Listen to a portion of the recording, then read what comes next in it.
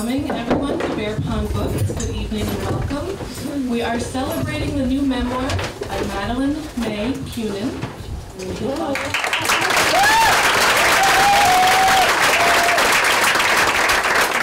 Honored to host Madeleine here tonight, and also thrilled to welcome Representative Jill Krowinski from Chittenden County. She will be up to introduce Madeleine in a few moments. A few housekeeping items before we begin. Please mute or turn off your cell phones. Pictures are fine, but there's nothing worse than a ringtone going off in the middle of anything. That always happens, believe it or not. The authors go, oh yeah. Thank you, Madeleine. Please use the back door if you need to exit during the reading, because the front door is now locked and will remain locked until after the talk. We do have a restroom at the back of the store to the right. If you'd like to learn more about Bear Pond Books events, please sign up on our newsletter. It's being passed around. We do have journalist and author Garrett Graff. He'll be here Tuesday, October 23rd, for a lively discussion about the Mueller-Russia investigation and Graff's newly co-authored book, Dawn of the Code War, and that's about cybersecurity. We do also have coming up on Friday, November 2nd, a poetry reading at the Unitarian Church called Bullets into Bells, Poets and Citizens Respond to Gun Violence. That's going to have Major Jackson, Matthew Olsman, Karen McCadden, and other speakers. We're selling tickets for $5. They're available here, and it's a fundraiser for Gun Sense Vermont. You can also follow. Thank you. We're excited about that. You can follow us on Facebook or Twitter at Bear Pond Books, and you can keep abreast of our news that way as well. I'd like to thank Orca Media. They're here filming tonight's event. You will see the video of tonight's event if you sign up for our newsletter. I'd also like to thank the Vermont Arts Council for featuring tonight's event as a Vermont Arts 2018 program. And I'd like to thank you in advance for buying this beautiful book, Coming of Age, My Journey to the 80s. It's really quite a beautiful, moving book. It's filled with wisdom and love poems, hope and honesty. Madeleine talks about everything from downsizing and moving to Wake Robin to her changed body and its new moonscape. Such beautiful writing. If you don't already have a copy, I urge you to pick one up tonight. Madeleine will be able to sign them at the end of the night. If you do have a copy, I think you should get one for a friend too. They make a great gift. One more. Oops, sorry.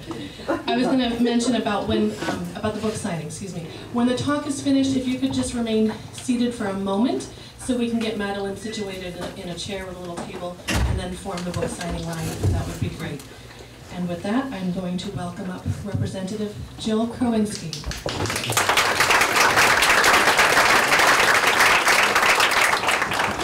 Thank you so much, and thank you for Bear Pond Books for organizing this event and inviting me here to introduce Governor Madeleine Kunin. It is such an honor, and it's just such a tribute to see this crowd here for you tonight because of all the incredible work you have done, not only for our state but for our country and for women.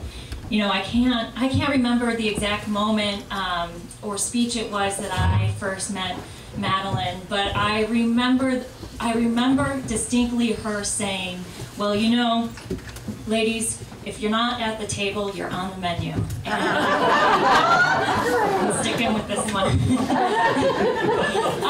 But I think I met Madeleine when I was just getting my start in politics in Vermont, and we spent a lot of time over the years talking about our frustration about how can we get more women to feel comfortable to run for office.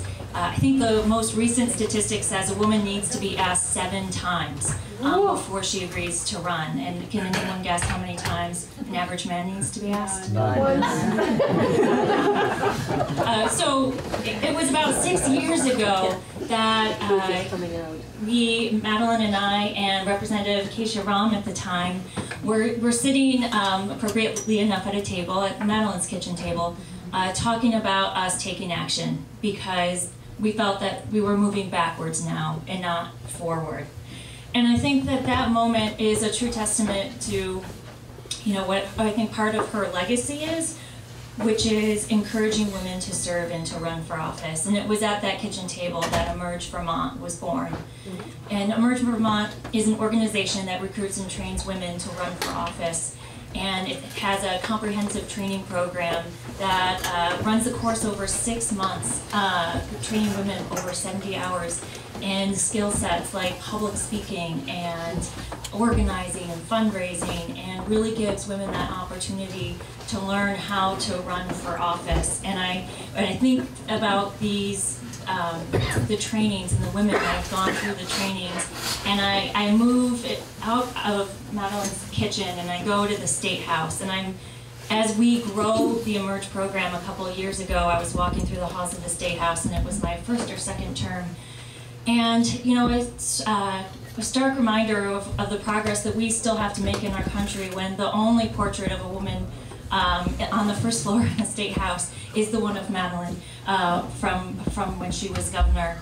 And as you walk the halls throughout the State House, there aren't many other photos or portraits of women. And so we have a lot of work to do to help mentor and train, especially young women who are in that building, and why we need to get more photos of women up there and in those positions so that they have that reminder of their role and their role in democracy and why it's so important. And it was a little while after we had gotten the program running that I was in the House chamber listening to a debate about whether your boss should have a say over whether birth control should be included in your insurance program. And I thought, man, I feel like we're going backwards here and having this debate about birth control, because it was several decades earlier across the way in the Senate chamber that it was Lieutenant Governor Madeleine Kunin breaking the tie vote for funding for Planned Parenthood. And it was just interesting.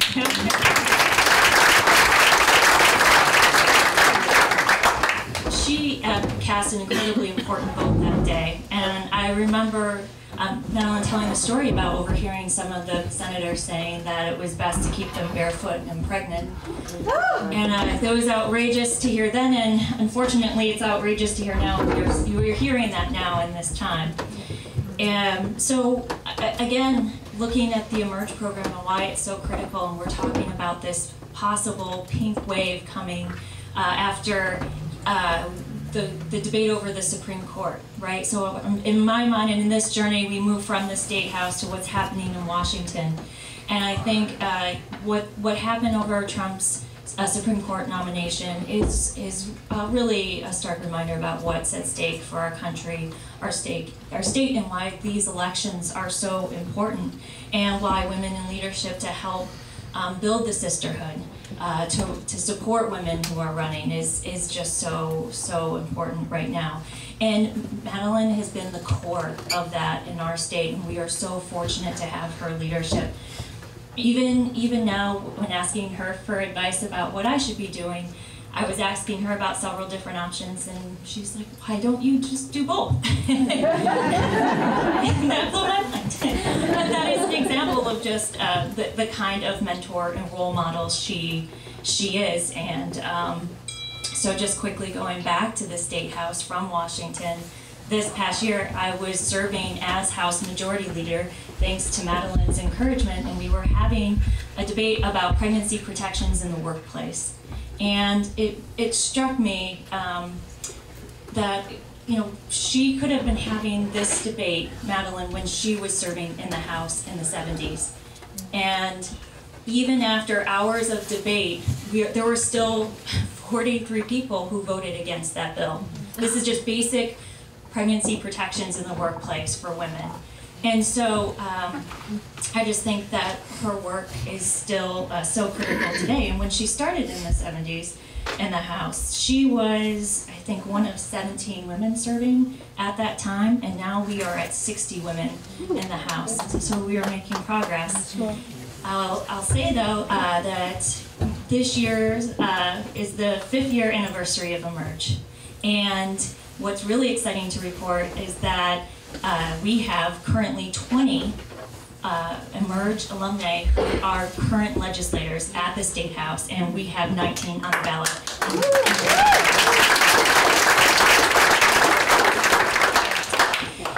So, you know, I could go on and telling amazing stories about Madeleine's leadership and her mentorship, but I think it was fitting that it was only a couple weeks ago that she, Keisha, and I were back on the phone talking about Kavanaugh and the hearings and having a conversation with Madeleine about when she testified at the Anita Hill hearings. And again, it was just coming back together of, I can't, you know, here we are at this same place. But we were reminded about the pink wave then and how we could have this pink wave now. And so I think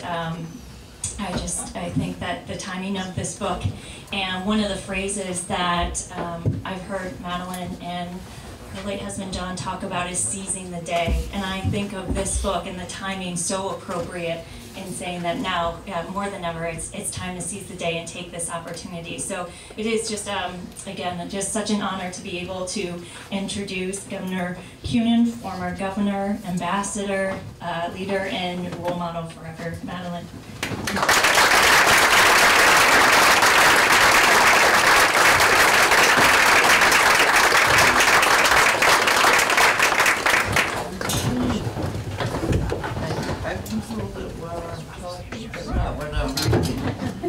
So thank you so much, Jill. I mean, Jill is a wonderful example of the next generation who is seizing the torch and going to run all the way to continue to promote equality for women. We still need champions like Jill. It's very nice to be invited here. And this is a wonderful bookstore. And just put in a pitch for private bookstores, community bookstores.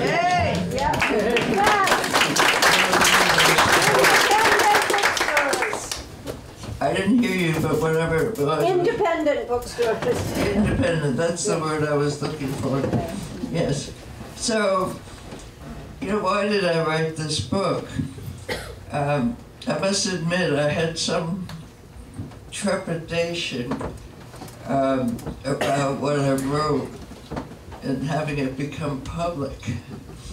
I sort of entered a new stage about 5 or 10 years ago where I just felt that I didn't need to protect myself in the same way that I did when I was in public life.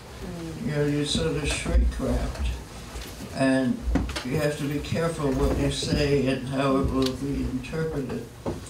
And I went to sort of a deeper thought and deeper observation. That's one of the luxuries, if you're fortunate, of getting older, that you have a little more time to think and to observe and to just be human.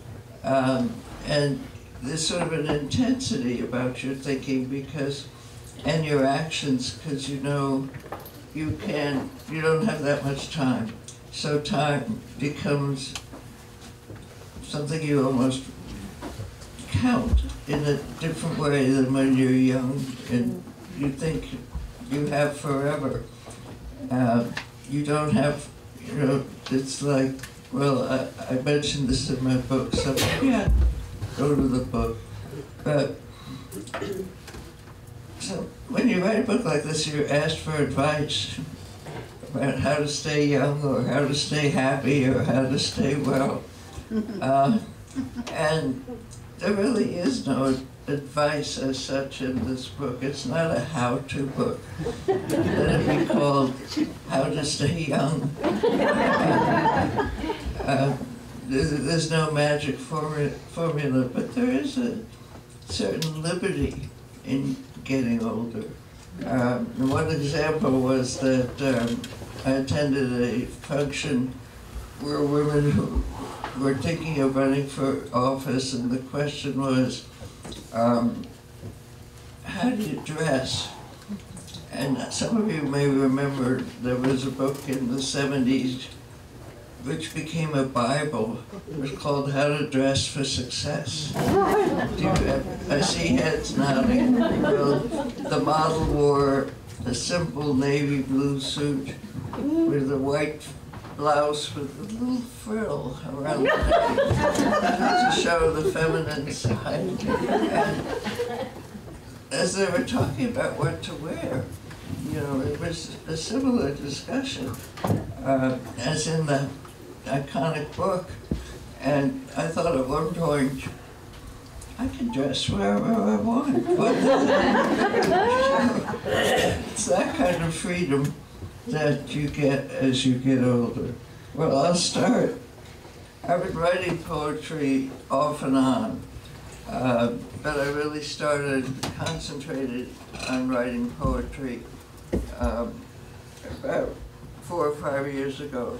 I also want to give credit to my husband, who died last January, but he gave me the courage to write in a different way. And he read the first draft of this book and read everything I wrote. This is called, is this the right volume? Am I holding it too close or too? Good. It's okay. No longer will we make love before breakfast. No longer will I dream of seeing New Zealand or the Cape of Good Hope or bears in the wild. No longer will I say yes more than no. No longer will danger sparkle and safety look dull. No longer will I look at my body without comparison between who I was and who I have become, blaming the light for the difference. No longer can I toss my hair over my face and count 100 strokes. No longer can I do without night cream and day cream, slathering on ounce after ounce. No longer can I be comfortable sitting in my chair reading for hours without getting up to stretch my arms and legs. No longer can I walk without looking down at my feet to avoid mean cracks and malicious bumps. No longer can I skip down the stairs like a girl flying without feeling a thing. No longer can I approach the precipice without swaying against my will. No longer do I think ahead of where I will be in 10 years or 20 or more. Now I think in 1s or 2s or 3s, long enough to still hunger for the food of life. No longer do I wish for the next day or the next year to come quickly, like I did the year I turned 10. I want the days to saunter, like a leisurely museum stroller who stops now and then to gaze and get closer to the canvas to see the brush strokes, and then steps back for the long view before moving on. So,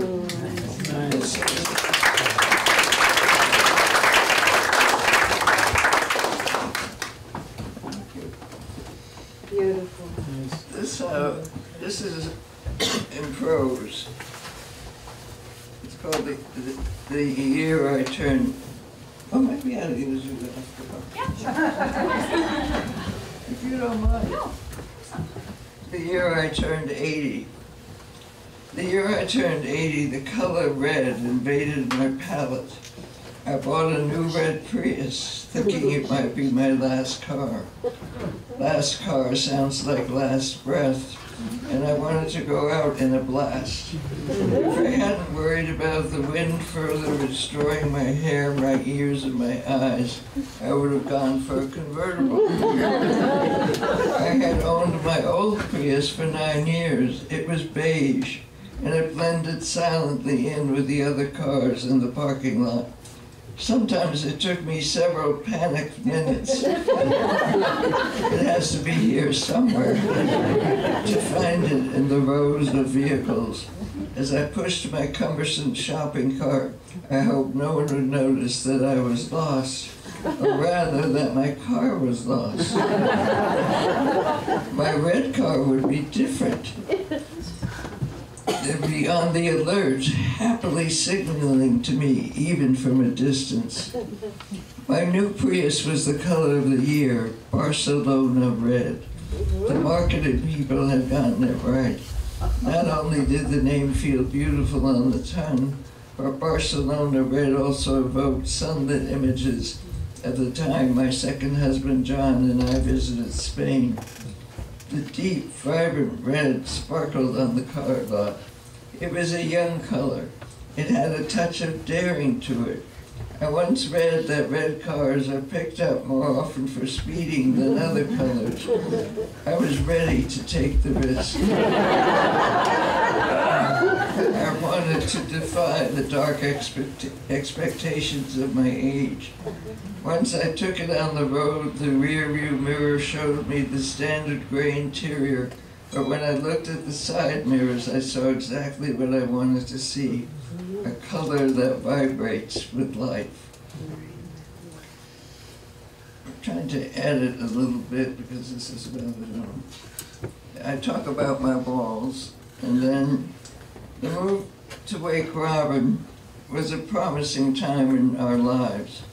My husband had recently come out of a prolonged depression and had recovered from a bout of insomnia. We both agreed that the decision to move to Wake Robin had sparked his recovery. We had a plan for our old age. Our children would not be burdened when we reached the dreaded age of dependency. If one of us died first, the other would not have to cope alone. The cottage was the most attractive one on campus. Tall trees framed it on two sides, and I could see the sunset through their silhouettes. In preparation for the move, with my son Daniel's help, I bought some second-hand Danish modern in Montreal. I surprised myself by choosing the same style of furniture I had when I was married to Arthur, my former husband. When John and I married, we intermingled our possessions. He had a dark walnut table from his grandparents, and I had a spindly hand-painted Biedermeier writing desk and matching chairs. But our joint investment would be 2 comfortable chairs. John's ebullient mood changed. He spotted the big, comfortable leather chair first, sat in it, and decided we should buy 2 for the study. I didn't think the study was large enough for 2 chairs with matching ottomans, and suggested the living room instead. We didn't argue. Together we looked over swatches of material. I didn't want leather. Perhaps leather was a lifetime purchase, and we did not have a lifetime. We did not inquire about warranties. We looked through books of swatches, lots of colors, and a choice of fabric. I spotted a bright red square and stopped. It leapt up at me. I asked John, could we be bold and choose red? Why not, he replied with his agreeable smile. I tried to picture the red chairs in our new living room. No question they would be bright. No question they would stand out. They would be contemporary. We would not be living in the past, surrounded only by possessions each of us had accumulated over 50 years. Our retirement home would be a sharp departure from that of the couple who had occupied it before us and had been moved to assisted living. We were the young couple. Moving in, I pushed away the questions. When would it be our turn? When would we have to move out to assisted living or skilled nursing? It had been hard for the other couple to leave, but they left nothing behind, and I was glad. Let's go for the red chairs, John and I agreed. The saleswoman was surprised, and I was pleased to see her reaction. We were not the beige, brown, or black chair couple she had expected. As the months went by waiting for the chairs to arrive, which had been especially ordered from Sweden, I began to have second thoughts. Would they work as I had anticipated, or would they be a disaster? Had we decided too quickly? Why hadn't I deliberated longer, giving darker colors a chance? When the chairs arrived, shrink-wrapped in heavy plastic, the two men who unloaded them had to use a knife to release them from bondage. There they stood, two solid walls of red. They're so big, I exclaimed. They look different to the showroom. My husband was dismayed. He had had a relapse of his insomnia and depression. They're not what I expected either, he said. The chairs blazed in the room. I hoped they would cure his insomnia and cheer him up. We tried placing one chair in the living room and the other in the study. Better, but not right. My stepdaughter came to fix the computer and sat in one of the chairs. I like them, they're comfortable. Really? I questioned. John and I became obsessed with the red chairs. We talked about them over breakfast, lunch, and dinner. I would take a look at them before going to bed. And again, first thing in the morning. They looked any better. They didn't. Let's stop talking about the chair, he said, as the insomnia weakened him. Yes, we won't talk about them anymore, I agreed. But it was hard. I called the furniture store to ask if we could return them. The owner was probably dismayed. He was polite, didn't want to displease a customer, but clearly he was upset. Keep them until Monday and then tell me what you think, he suggested. The next day, I placed a square black pillow with a brilliant red flower leaping to the edges in the corner of our beige couch. My son Daniel had given it to us as a housewarming gift. It lifted the couch out of its neutrality and tied it to the red chairs. A sudden improvement. My son Adam came to dinner and my friend Veronica stopped by. Adam sat in one chair and Veronica in the other. The chairs looked different when someone sat in them. Their bodies blotted out much of the red.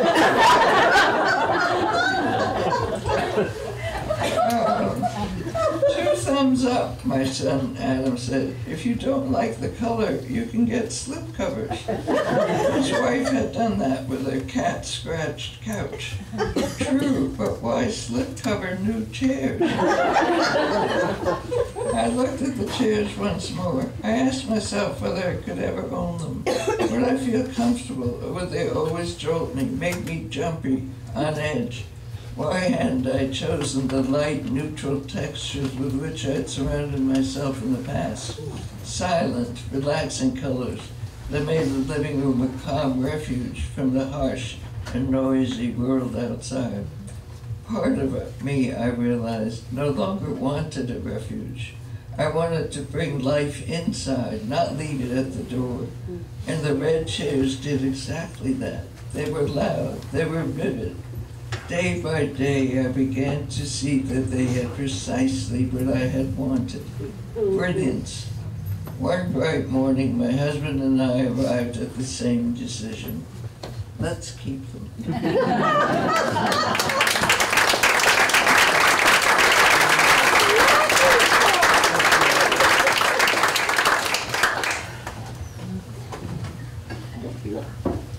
This is a shorter one.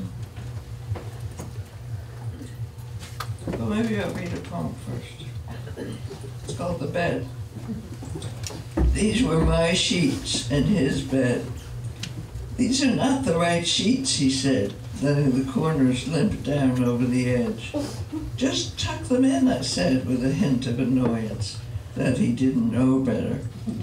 They always fit on my bed. I said exactly what I thought, knowing that I might not be understood, or worse, offend. There was a slight grating echo in our words, which we heard in different ways. In other times, with other people, it would have shredded the tide that bound them. But on this time, with the two of us, the tear was so quickly rewoven that we looked at each other and laughed. Beautiful. This is called I'm Not Old. I could be the oldest person in the audience, but so what? My age drops to the floor and I step on it with my dancing feet. Mavis Staples is shaped like a muffin, dressed in a swishy black top and matching swinging black silk pants. Her hair is like a blonde bowl. It sparkles. She is escorted on stage by the hand of a dark-suited assistant. She needs help, but when the band starts to jive, she rolls across the stage like a loose marble. Her shoulders pump up and down to the music. Her arms are swinging and her feet kick off gravity. Then she opens her mouth and out it comes, a powerful voice that blasts into the crowd. She's got it, they clap. She's still got it. How old is she? I asked the woman next to me, who seems to know all the songs. I don't know, she replies. I guess. Mavis tells the audience that the Staples singers have been singing for 65 years. Let's see, 80 or 85, maybe? I'm so excited, Mavis exclaims more than once between songs. She is outrageously happy. Then she pauses, spotting a familiar face in the audience, and reaches down. He jumps on the stage, tall, dressed in white pants and jacket, with lanky long hair. He runs to her side and hugs her. They sing a song or two together, and then they dance. Did you see me dance? She coquettishly asked the audience. I almost fell down, but he held me up. I clap with the crowd, moving my feet and shoulders, trying to keep up. The crowd hoots and hollers. I release my voice. I shout, surprising myself.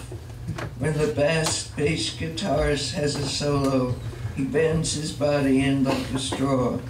He holds his own instrument in a lover's embrace. He makes it sing in a high-pitched voice, a voice so beautiful, so plaintive, like the singing of a loon.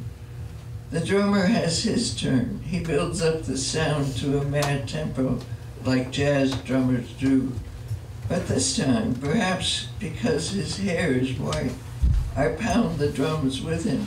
I allow myself to drum the hell out of those drums. It feels so good.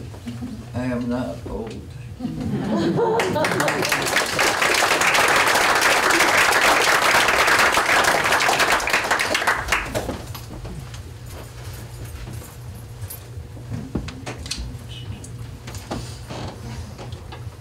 How long have we got? All night. Why did you want to keep reading? Okay. I loved you when you did the dishes.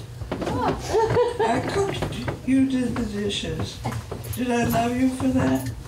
I listened to the distant clattering in the kitchen while I sat in my chair reading the newspaper. We shared most tasks then, but you did the driving, and I could sit still by your side, with only a rare glance in the rearview mirror to check if it was safe to pass. Now I do everything, cook and wash the pots, and meet the dishwasher's greedy demands. I make the bed which you once made when we slept together. I push your wheelchair and straighten my back, not letting it sink into a stoop before it's time. I feel my muscles tighten up the incline. I wish you could feel it too from your glued position. You need me now to move in any direction, up and down and around corners, without bumping into things like winter boots thrown casually on the floor. I take the lead, pulling you out of yourself and into the world I inhabit. You visit me from time to time, like you used to do when you did the dishes and the counters always needed wiping. This evening is better than this morning when you berated yourself for growing old. What can I do, he asked. You asked. pleading with yourself. I whispered, nothing. Evenings we meet on the sofa and talk about a story in the New York Times or a scene from the evening news. We are same-minded again. The world is spinning crazily out of its orbit. We shake our hands from side to side in rhythmic disbelief. I reach for your still hand, cover it with mine, and keep it there.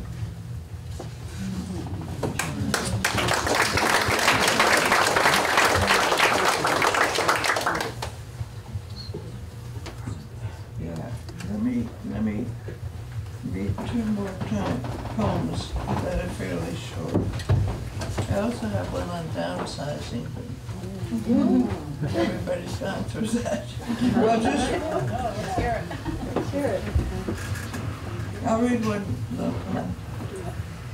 The wheelchair danced in circles to the rapid beat of the Onion River Jazz Band. She was young again, unbound, free, no longer pushing him, but flying with him on the dance floor. He waved aside the ribboned oxygen tube streaming behind him. I grasped John with both hands and brought him to his feet, placing the walker within reach. He moved his head and then his arms and then his feet to the music. We danced, we sang with the walker between us and love inside us.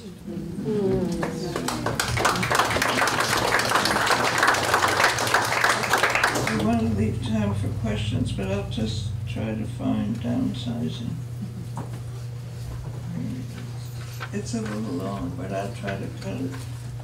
You didn't downsize it? What'd she say? You didn't downsize it? That's right, I should have. I thought of that. Well, I'll read it. I harbor a sentimental longing for a homestead, a place where each generation has written their births and deaths in the family Bible kept in a safe place. But World War II scattered us about to England, to Israel, and to America in search of safety. That is why I cannot dispose of my mother's good white tablecloths with matching initialed napkins, or get rid of Albert's Rosenthal gold-edged teacups and flowering dessert plates. They are my past.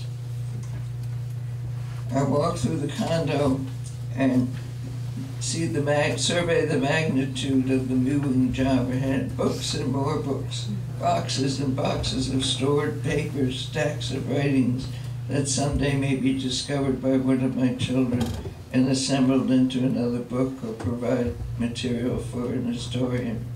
Photographs of the children of me with dignitaries of me at various stages of my public life. Fly fishing, signing bills, tapping the first maple tree, standing in the center of a group of women, of a group of children, of a group of men. The books are the hardest to sort out. I have been thrilled to read the Alexandria Quartet by Lawrence Durrell, which everyone was talking about in the 1970s. I stepped into the lives of unfaithful friends described by John Updike. I was intrigued by the inner lives of Philip Roth's male characters. I fell in love with Anita Bruckner's Lonely Woman and wrote her a fan letter to which she replied, do I keep or give away? Do I keep it or give it away? Will the library even take this old book? I hold on to it knowing I'm not likely to read it. This was Evangeline, which was required reading in New York's public schools. The closets are scrunched up with clothes from our 4 seasons and several lifetimes. I'm not ready to give away the expensive silk suit I wore at Peter and Lisa's wedding 23 years ago. I have worn it only once since the wedding, but still it cost so much.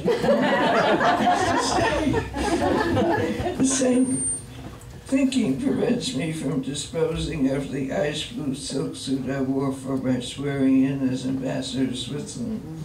I was pleased that my elegant attire could equal the ornate gold-trimmed room of the State Department. I have a photo of me and Madeleine Albright, who officiated. I take each suit out of the closet, one at a time, give them a final tender look, and mercilessly squash them into the black plastic trash bag. I pull the red plastic ribbon tight. They may have another life, I console myself, thinking of their happy rediscovery.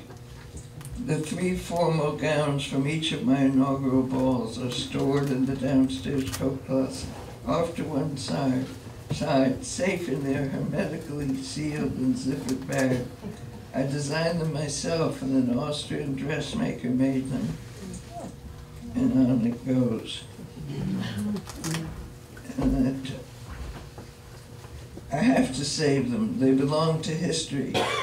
This is what the first female governor of Vermont wore at her inaugural ball. I consider calling the Vermont Historical Society to ask if they will store them. The thought of the gowns displayed on mannequins who look perpetually young is pleasing. The gowns will continue to be who I once was. As with many such ideas, I never follow up.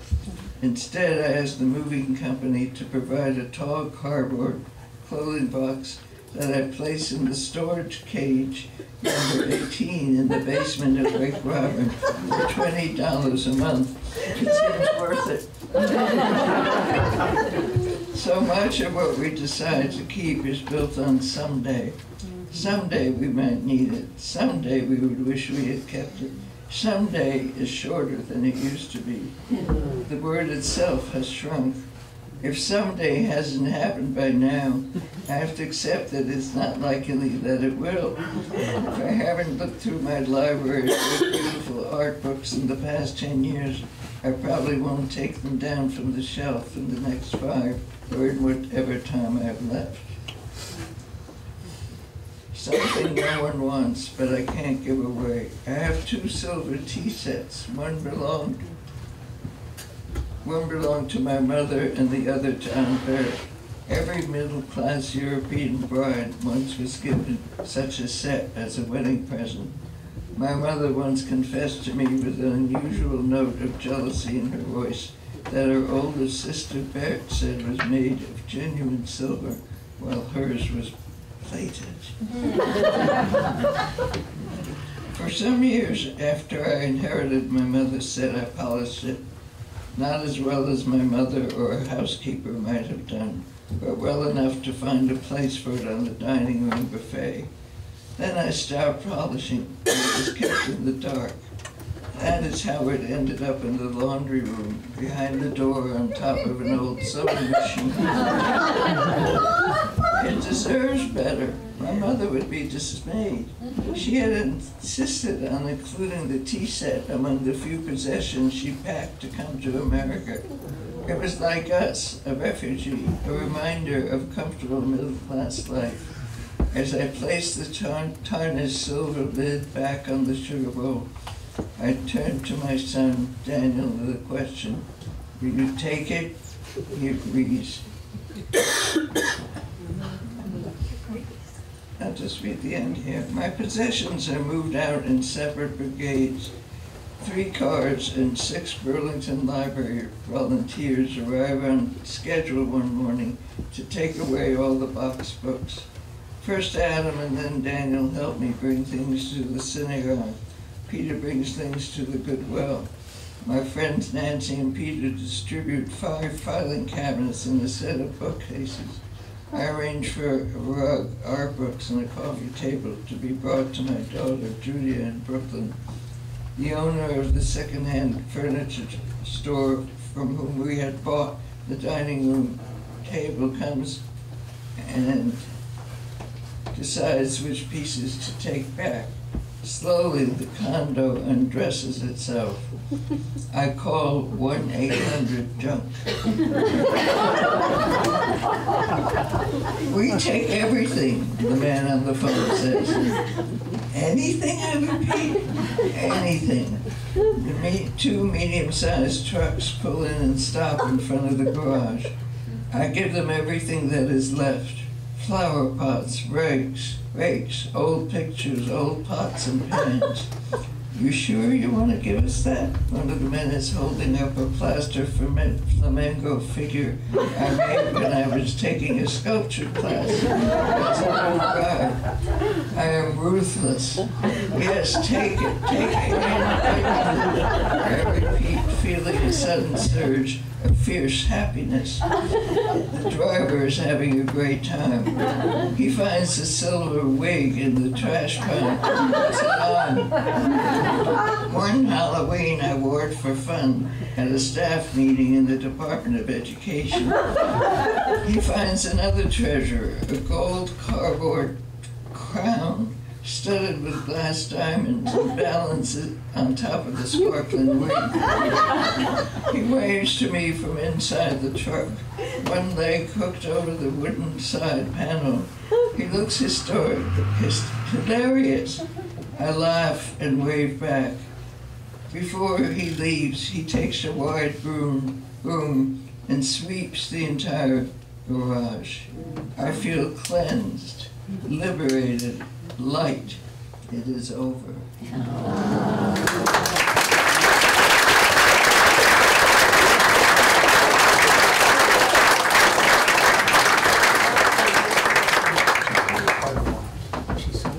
Questions, comments? Yes.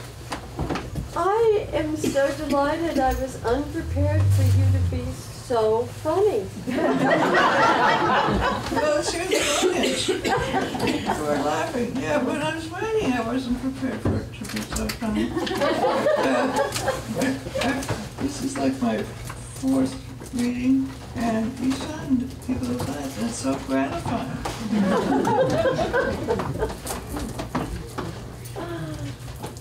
Yes. When our daughter was 5, she saw you sitting at your governor's desk. And it was like no big deal that a woman could be the governor of Vermont.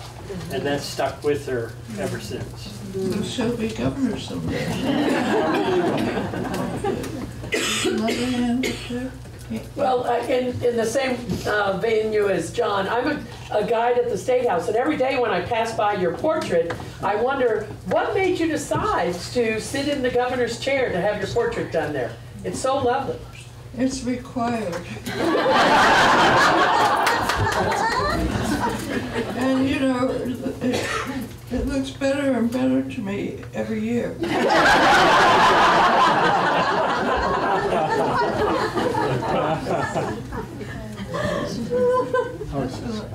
Like the portrait of Dorian Gray.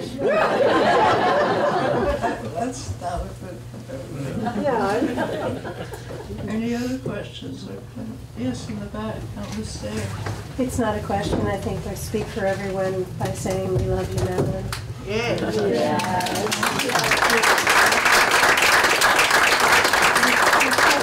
You've touched all of our lives. You've been a person of honor and integrity and have paved the way for many, many women in this state, and we honor you with all our hearts. Well, I didn't want to, thank you very much. I didn't want to write another political book. I mean, I wrote, this is my fourth book. The first book was also a memoir. It's longer, but it's also personal, but not in quite the same way. I wanted to explain, you know, my journey to becoming governor, and I wanted other people to understand so they could emulate me. And so even at that time I was thinking we need more women in political office. And then the second book was Girls, Politics and Power, and I interviewed other women politicians, and that was interesting. And then the third, in between I wrote a guidebook to Vermont with another writer. that was hard work, because every time we said this hotel is open, or this restaurant is open on Monday and Friday, it changed. So we had to keep updating it endlessly. Much easier to write about yourself. No research. But then I wrote the New Feminist Agenda, where I never liked the title, because I thought it might scare off people who are frightened of feminists. And it turned out I never could find out whether that was true or not.